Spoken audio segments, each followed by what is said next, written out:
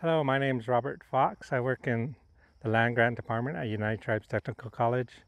I'm here to talk about gardening and specifically a Ricra or Sachnish garden.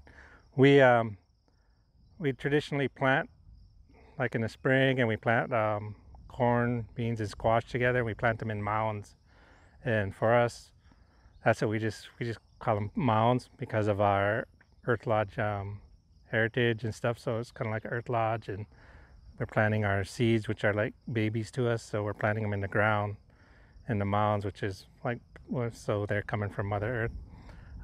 Also, in our tribe, the women own the gardens and take care of the gardens and everything. So the women plant. They're the ones that plant the gardens, plant the seeds in. Sometimes they might have a younger male will help out and stuff, but mostly the men might take care of it or get stuff ready, but the women usually do the planting. So when I came here and started working in this department, because that's the way it is, and I went and talked to my mom and my grandma and stuff, so to get permission to work in the gardens and plant seeds, so I wouldn't be going against like a lot of our culture. And they said it was all right and gave me the okay because a lot of people in our tribe and around have lost gardening in just like a generation and a half. When I grew up, everybody had gardens in their family, and now there's hardly anybody has their own personal gardens in their families. Um, so when we plant them, we plant with we'll start with 5 corn, and one will be in the center, and then in the 4 directions around it, the other 4, and then maybe about week and a half to 2 weeks after, we come out and watch, and when the corn comes up and it's about 3 to 4 inches, and then we'll plant the squash and the beans.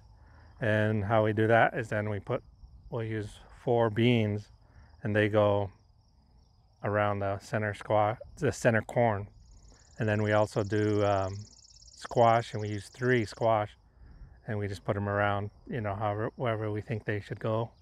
So that way it comes out to 12 seeds that are put in a mound. And because for our tribe, number 4s and multiples of 4 are like holy numbers, so we try and do stuff in 4s and multiples of 4s. So that's how we do it.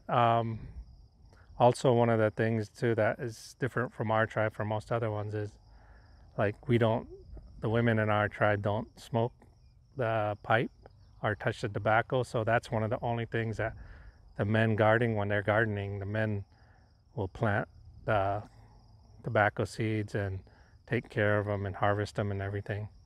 So out here we plant corn, beans, squash, and I'll plant a row of sunflowers on one side. And also I started doing around the outside is planting a row of squash all the way around the outside. That way, when they start growing, we keep the vines and kind of run them along, so it feels like a natural fence to keep animals and stuff out, because they don't like to walk through or crawl through all that. The vines of squash are kind of like Velcro, so they really don't like that. So it's kind of a natural barrier. It stops a lot, but not all of them. One of the things too that a lot of people are talking about, and I teach people too, is like when we plant all the our crops and stuff, we also understand that some of them are probably going to be, some animals are going to take some of it.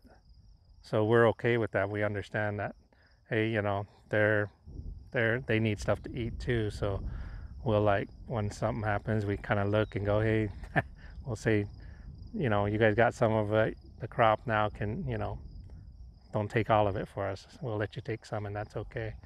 So that's another understanding, so that also you don't get so upset that maybe some of your crop got eaten by the animals. We understand that that's just a natural thing going on.